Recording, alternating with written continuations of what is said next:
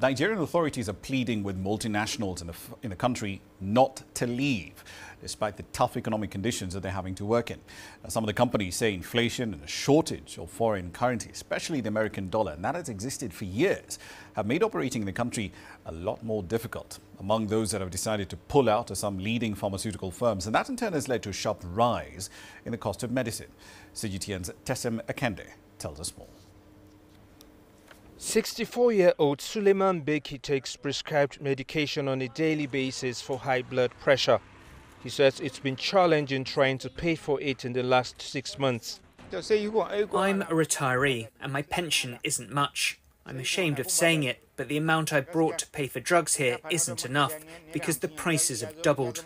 The clinic owners have given them to me out of trust because they've known me for years. I will pay in 3 installments. Online data platform Nairametrics says the price of some drugs have soared by over 1,000% since August.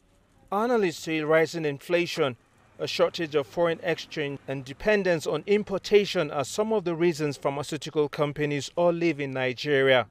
High cost of exchange rate, the cost of them bringing the product into the country is high as well, alongside with increase in freight price, which is affecting every other product within this our country. In August, the UK-based pharmaceutical company GlaxoSmithKline announced its withdrawal from the country to consider other favorable options. Last month, a French pharmaceutical multinational, Sanofi, also announced its exit from Nigeria. Both companies are turning to third-party distributors to handle their commercial portfolio of medicines and vaccines. They say the lack of currency access to Nigeria is making it impossible to provide a consistent supply. The companies are among at least 5 multinationals that have wound up operations in Nigeria in the last 10 months.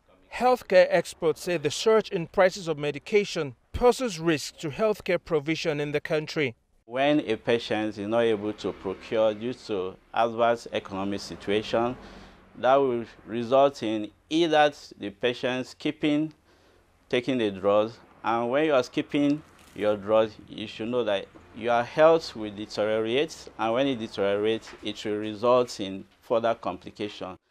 President Bola Tinubu says his administration is trying to address concerns raised by businesses by streamlining taxation and improving power supply, among other measures. He has urged multinational companies not to leave, promising them a better business environment. But restoring business confidence will not be easy, given the challenges that many foreign companies still face.